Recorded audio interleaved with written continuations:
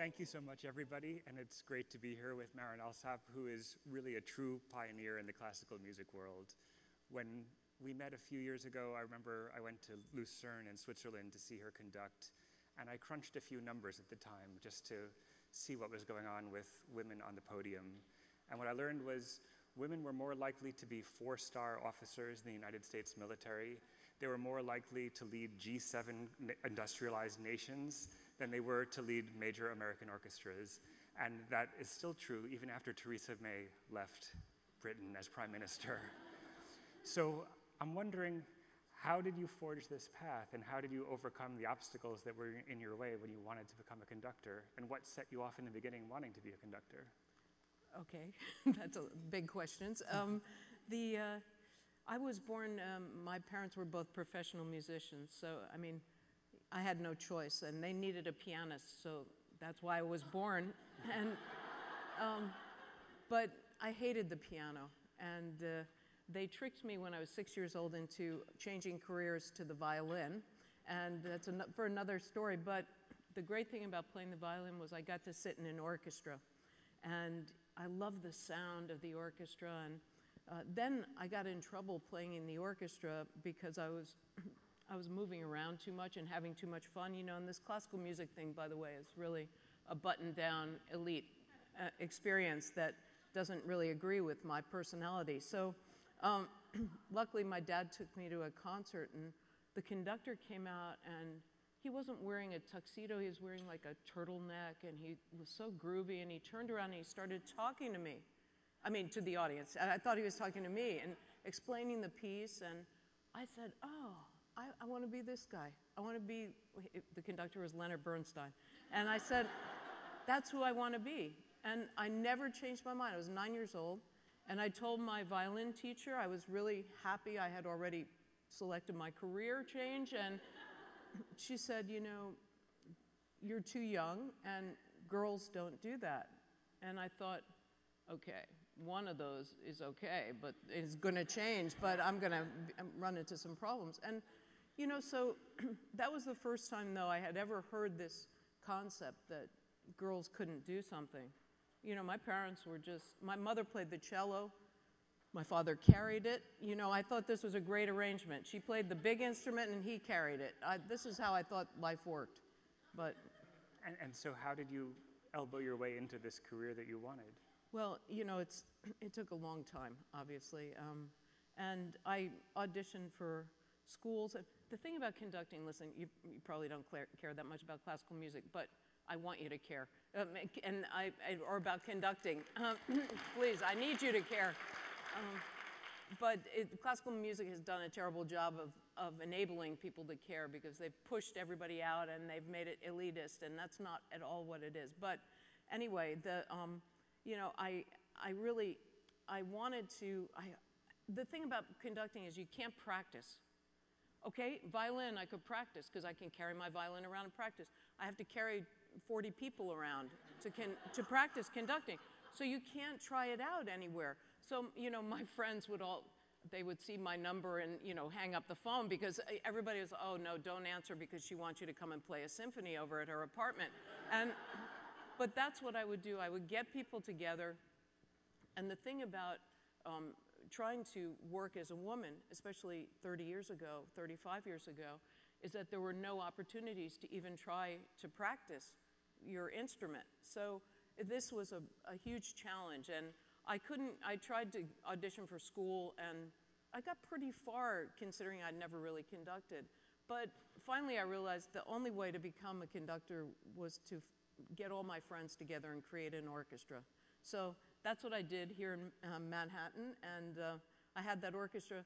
And you know, the great thing was that I found a mentor, also a non-musical mentor, a gentleman named Tomi Otaki, who owned Anne Klein Clothing, and he started Donna Karan in her career, and I met him at his wedding. I had a swing band also, by the way, on the side. But I met him, and I said, Mr. Taki, I know you don't know me at all, but I want to start an orchestra. The only thing I want to be is a conductor, and would you help me? And he said, well, I don't really like classical music, but sure, I'll help you. And for 18 years, he supported my orchestra. And he's an amazing guy. So without him, I wouldn't have been able to do it. But that's how I got started. It was, you know, I had to start and really, it was like a vanity orchestra a little bit, of course, because, you know, it was the only way I could figure out. But I was surrounded by friends, and I think, you know, if you really enable your friends to give you constructive criticism, it's so empowering, and it really, really is helpful. Now, since then, you've gone on to major orchestras around the world. You're the music director of the Baltimore Symphony Orchestra. You lead the Sao Paulo Orchestra in Brazil. You're about to take over the Vienna Radio Symphony Orchestra next year.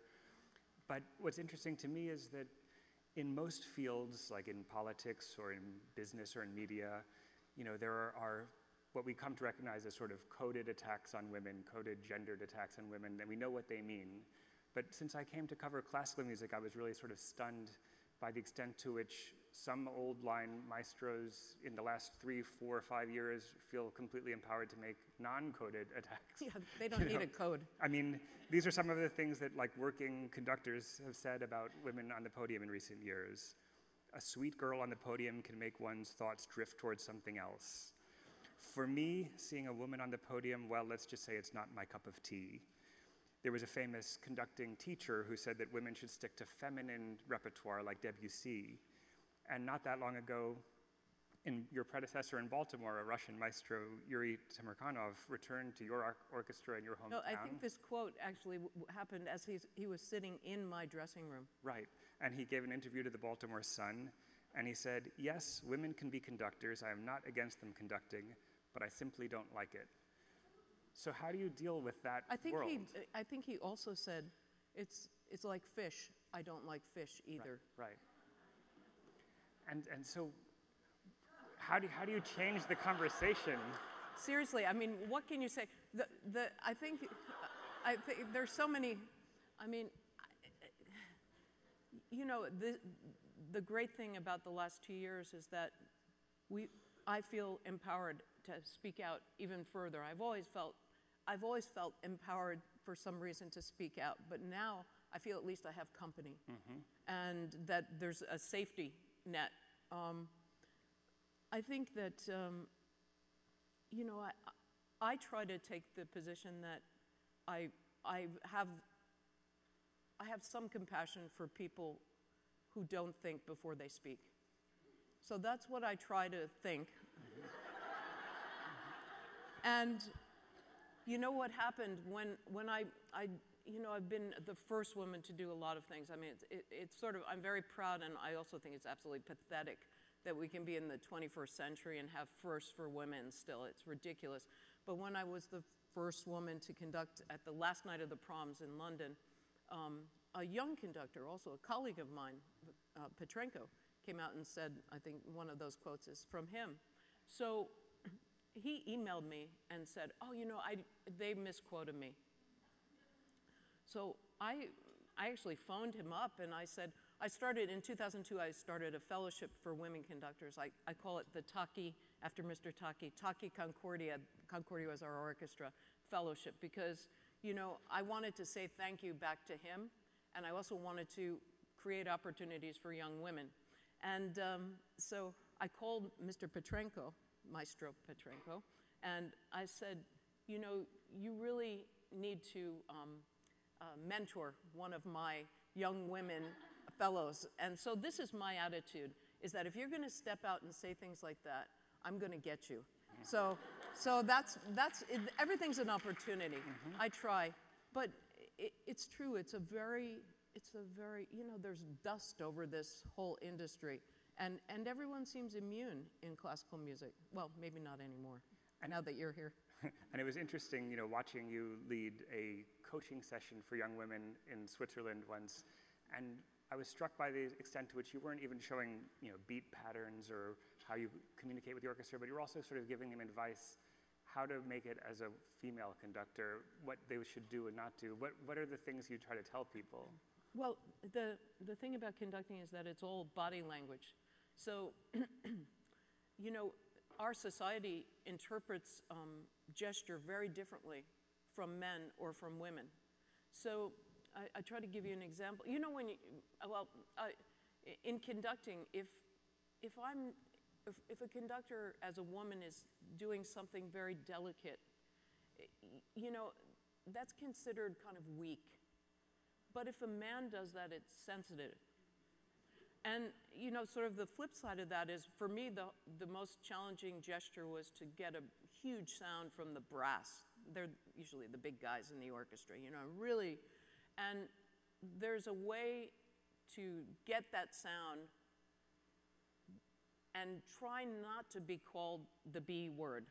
You know what I mean? So that you want to get that out of everybody, but you don't want to have any kind of association with that. So I'm willing to, but I talk to my male students the same way though about it too, but for women, I think we're required to, at least as conductors, to think twice about gesture, because it's not just the gesture, it's also how the musicians interpret the gesture, because it's different for women. And, you know, when you came to Baltimore, you know, it was a rocky beginning. Your appointment was announced and there was all this sort of unseemly grumbling in the press, and so you came with... It wasn't in the press, it was from the musicians. From the musicians, yeah, which made it into the press. So you got there and you immediately started some really unique initiatives. Talk a little bit about coming into that situation and how you worked to turn things around, and also some of the things you've done there which are really kind of unique in the orchestral world. Well, in the United States, there are only 15 major professional orchestras, full-time professional orchestras, and Baltimore is number 15 on the list, you know, in terms of budget size and resources. When I was appointed, there was an enormous pushback for many, many reasons, a lot of which had nothing to do with me. But, you know, I had this dilemma. Should I take this job? Everybody was advising me, don't go there, don't take this job. And I thought, well, you know, the first woman to be appointed, and then, you know, she chickens out. I just couldn't do that. So I went there, and I went there with the goal of creating a culture of joy and success for the musicians. And it was very liberating, actually, because nobody liked me. So I didn't have to waste time, you know, making friends and being liked. I just went in and I said, okay, let's do this. Let's make it happen. Let's do. And so, and one of the things for me is not just gender diversity, but also our orchestras do not reflect our communities. Baltimore is 70% African American. We have one African American player in the orchestra. And why is that? Because the kids don't have the same opportunities depending on your economic situation.